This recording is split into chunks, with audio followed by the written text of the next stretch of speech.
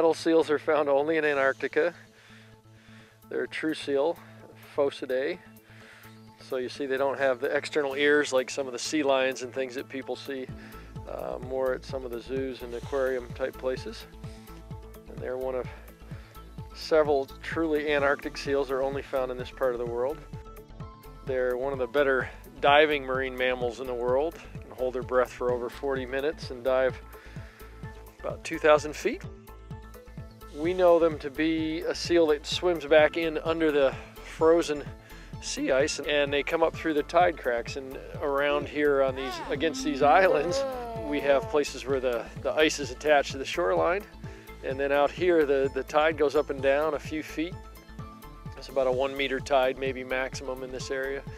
And the seals use that diving ability to get back in here and come out through these tide cracks and exploit this area.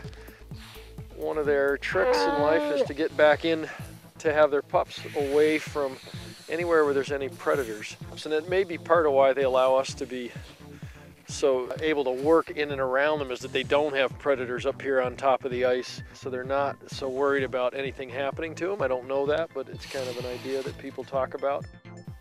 For the first few weeks of life, the babies are wearing this lanugo coat, this fleecy looking coat.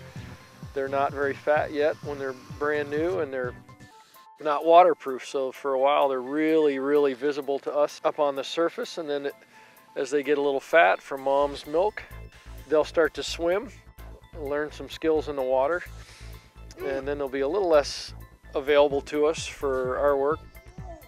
The next part of their life, they sort of disappear from here. The first couple years of life, they're not around very much in the colonies, the breeding colonies. There's some evidence that they go out into the pack ice and probably exploiting fish out in those areas, although it's not that well understood yet. And then at some point around 3, 4, 5 years old, they'll come back into these colonies and start to give birth, maybe have a pup every 2 out of 3 years on average. Start giving birth at about age 5, 6, 7, somewhere in there. And then they'll have 1 pup a year is the maximum, maybe a pup every 2 to 3 years.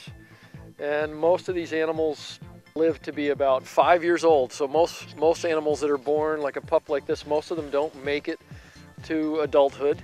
The first couple years of life, they got about a 50-50 chance of surviving. But if they can make it out to about age 3, the survival rates get very high. They're getting bigger, they're getting stronger, and probably know their way around and have places they know to find food and shelter and so on. If they make it out to age 3, then they can live to about 15 years old. The oldest seal we've ever had is 30, but probably not very many make it that long. That's pretty rare. So when we see a 20-year-old or a 25-year-old, those are pretty old seals.